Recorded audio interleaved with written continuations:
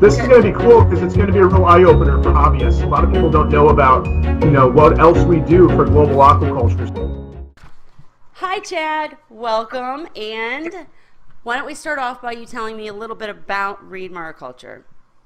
Well, it's great that you're having me on in this video. I really appreciate it, Kelly. I'm sitting here in my office at the farm in California, in Campbell, California.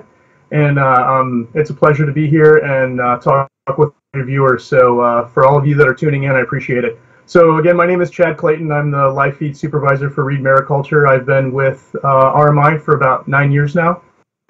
My career has been focused mainly on marine biology and aquaculture. I went to college down in Florida Tech back in the 90s and decided to stick with aquaculture because it was an up-and-coming profession and I saw a lot of value in it, especially with marine ornamentals, clownfish specifically. So I decided to leave college, go get experience as much as I could, working with Department of Fisheries in Indiana, doing lakes and rivers and stream surveying, doing electrofishing, which was really cool. I worked in a laboratory doing molecular biology and aquaculture at Washington University School of Medicine in St. Louis. So I learned in vitro fertilization techniques. It was cool because we were literally stripping the eggs and the sperm out of the females and males, fertilizing them in petri dishes, and then literally growing them in beakers. So that was like my real first experience with breeding fish on a very high level. And then I was working in St. Louis. I was trying to get down to Florida to work for ORA because they were a big clownfish hatchery at the time, still are, and I really wanted to get down there and get some more experience with marine ornamentals. So I spoke with them, did some interviewing, went down there, and I got hired. And so I worked there for about 4 years and learned a lot. I got a lot of species under my belt. I bred a number of clownfish and dottybacks and cardinals.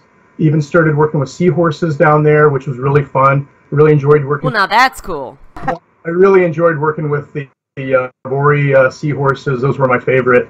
And then I had an opportunity of a lifetime to go out to Hawaii and grow fish at an inland hatchery, and they had an offshore cages for grow out. And so I left everything behind and moved to Hawaii, and having never been there before in my life. So it was really cool. A lot of experience with larval rearing, breeding. We had brood stocks. We were collecting eggs. We were hatching eggs, and this is where I really got good experience with copepods, and to lead me into what we're going to talk about today. So that was in 2006. So for a couple of years, I was out in Hawaii, learned a lot about copepods, and then things changed. I met my future wife. She's from California, so decided to leave the island and move to California to really settle down and put an end to my gypsy aquaculture career, so to speak, because I was literally drifting around from job to job, just gaining experience and trying to figure out where I wanted to be and what I wanted to do in the future, which is the case with most of us. I was very happy to move to California, and I remembered that Reed Mariculture was in the area, and so I called them up, sent in my resume, and after a few pretty intense interviews with the Reed family, I got in and haven't looked back. And so they brought me in to really refine the protocols and techniques with the Tigger pods, which is their top seller. This is one of the most popular copepods in the reef aquarium hobby, Tigriopus californicus.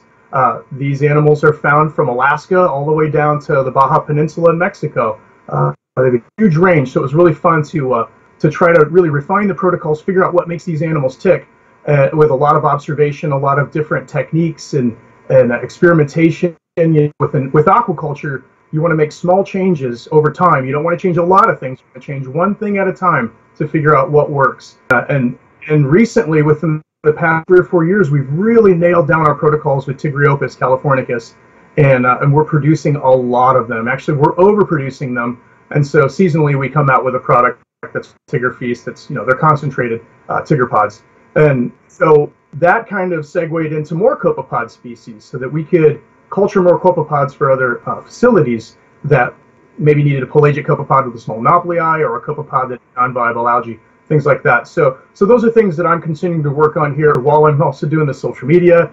I go to a lot of trade shows. I do presentations on a number of different topics. It's really cool to talk about global aquaculture with hobbyists because there's a lot of overlap what people are doing in global aquaculture as well as marine ornamental aquaculture for the hobby. And so it's really cool to be a part of literally both worlds. So yeah, that's kind of where I'm at now, and the future is, more live feeds research, and refining techniques and protocols, and helping people succeed better than they ever have. So that's kind of where I'm at now.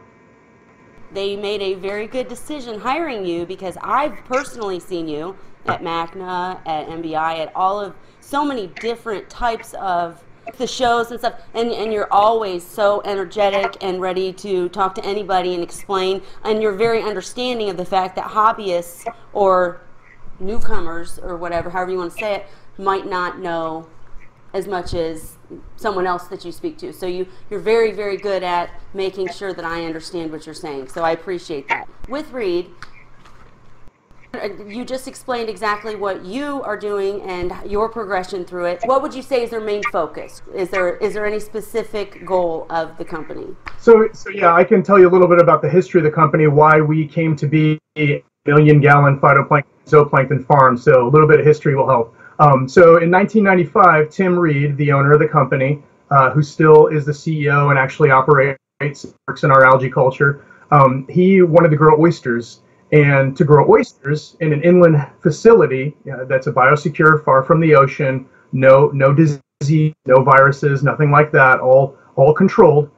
He wanted to grow oysters, and to do that, to hatch oysters and grow the larvae, you have to feed them phytoplankton. There's really nothing else that substitutes phytoplankton, whether it's alive, non-viable. And so he got really good at growing the algae, and some oyster growers in California said, well, why don't you find a way to concentrate the algae, a way to freeze it, refrigerate it for long-term storage, and sell that to shellfish growers. And so the light went off in Tim's head, and ever since then we've been working at expanding our facility, growing as many different species of marine phytoplankton as possible.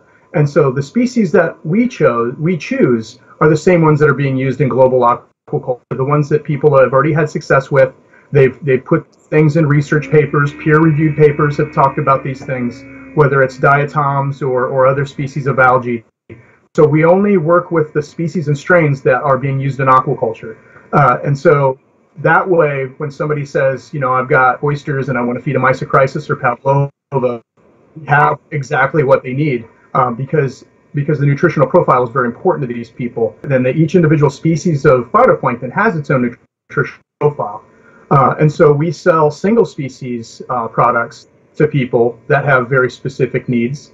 And we also sell blends of algae, which is very important. We found that when you blend species of algae and offer it to your animals, it's way better for them, because some species lack certain things. So for instance, Nanochloropsis, which is a very easy algae to grow. It's one of the main ones that we grow. And a lot of your viewers have probably grown this in 2-liter bottles or whatever. And so we grow a lot of that, and that is the basis of a lot of our feeds. But Nanochloropsis lacks DHA. DHA is an omega fatty acid that's essential for larval development and other things that must come from the diet for those animals. And so to make up for that, we add other species of algae to these blends. And so all the species complement each other. And so we have actually become a source of supplementation or complete replacement for hatcheries. So we have, let's say an oyster hatchery doesn't want to grow algae, or they can't grow the right species, or they have seasonality issues, or they have continuous crashes. They can call on us because we relieve the bottleneck for them. They can use our products as a supplement for their animals, or they can replace 100%. We have hatcheries, we have a clam hatchery that's replaced completely all of their live algae. They got rid of all of it.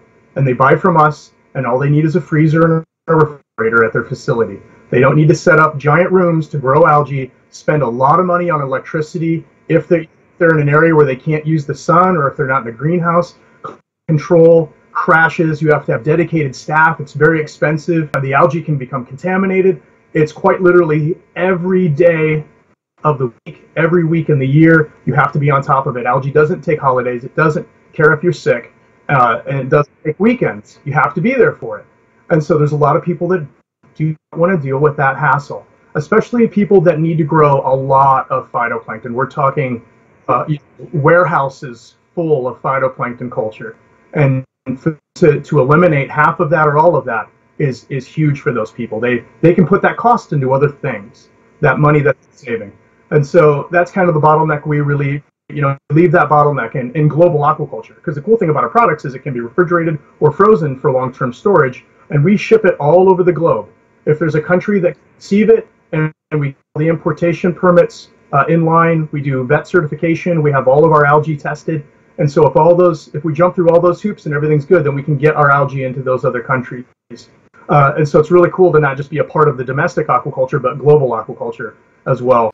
Thank you to Chad for sharing his journey, and thank you all for watching. Please stay tuned. I'll be uploading parts 2 and 3 of the RMI interview that will be covering Chad's tips, some culturing information, and a closer look at all of the RMI products and processes.